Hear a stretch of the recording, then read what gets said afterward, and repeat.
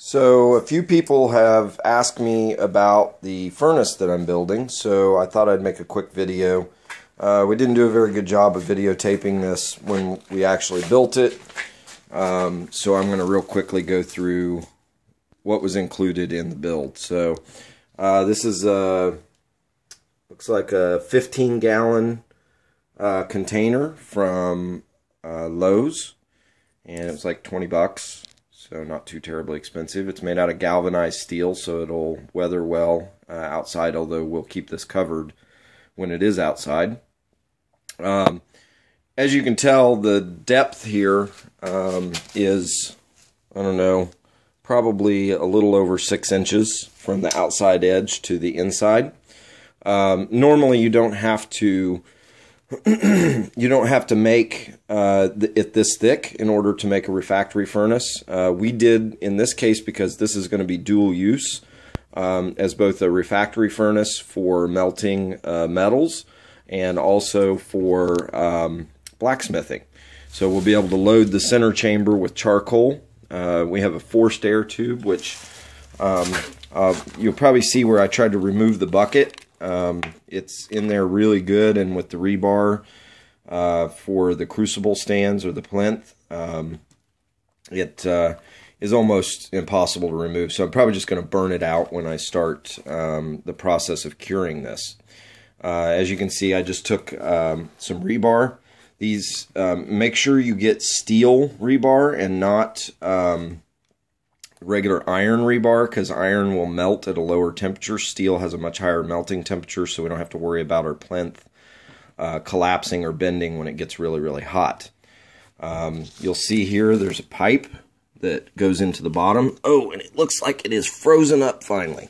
Okay, so earlier yesterday this thing was still turning, but you can see right down in there is our air, and over here on the side you can see I cut a hole. This has to be cast into the refractory mold when you cast it, and I made this. I put a really long pipe in there. I'll get a pair of channel locks and twist that, and it'll break free. We want that to be able to move because eventually I want to be able to replace this with a propane burner. Right now it is just going to be coal or charcoal, regular large chunk charcoal, or even briquettes will work. The refractory brick is extremely soft. I'm sorry, it's not brick, it's refractory cement.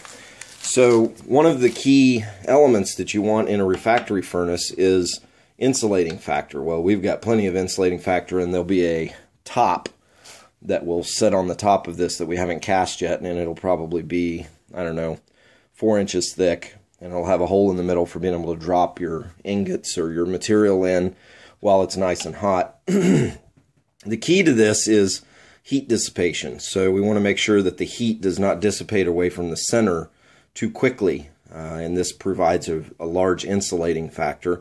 And then for blacksmithing, it's deep enough that we can set a tool on the edge and have our metal part in the fire. It could also extend all the way across the width. So if you needed to heat a piece of metal in the middle, you'd have a support, and you can imagine coal being piled up here. And the nice thing about having the wide depth is that we can pile our coal up around the outside and kick it in as we're forging or heating our materials for blacksmithing. So the refractory material is very soft still. This clay takes a long time. You can see it dents pretty easily. So this is going to take probably 6 to 10 days for this to cure. And we'll also do a curing process. I'm reading mixed information about this. Some people say once it's hardened to this point, you can go ahead and start the curing process. I'll probably wait a couple of days, let the moisture kind of back off a little bit. I drilled some holes in the bottom. I guess that's one thing I should note, is you'll notice let's see if you can see that. There's a hole right there in the bottom. And what I did was I drilled that hole because if at some point our crucible breaks and you have molten metal in there, you don't want it going into the bottom of the furnace and hardening. So that gives it a place to drain, and it'll drain out to the ground into some sand. So that's our current process. The refractory cement is 1.5 parts Portland cement, not mortar or concrete, but just pure Portland cement. 1.5 parts of, 2 parts sand, and then 1.5 parts of the perlite, which you definitely want to make sure you use perlite and not vermiculite. I found this out in doing my research. Some people say they're interchangeable. They are not for refractory. Perlite is a material that does not retain moisture. It provides airspace, typically in agricultural applications, whereas vermiculite, we'll go over here. Vermiculite, on the other hand, will retain moisture and is much softer. You can actually take this and it'll break into like powder. So you do not want to use vermiculite. We'll use that for our garden this season, so that's not going to waste. And then the fourth component after the perlite is fire clay. Fire clay comes in, if you buy it from like a ceramic supply store, it will oftentimes not even be labeled fire clay. You'll see something like this on the back. It comes in different grades.